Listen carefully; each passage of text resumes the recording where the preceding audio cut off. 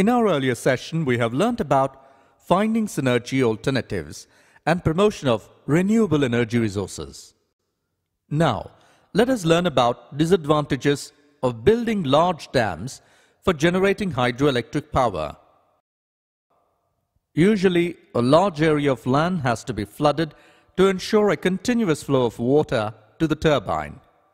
In some cases, when a dam is built, large populations have to be relocated. In China, the Three Gorges Dam project on the Yangtze River will displace more than 1 million people.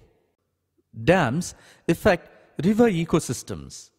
Rivers usually experience seasonal flooding that flush out river backwaters and deposit silt on river banks.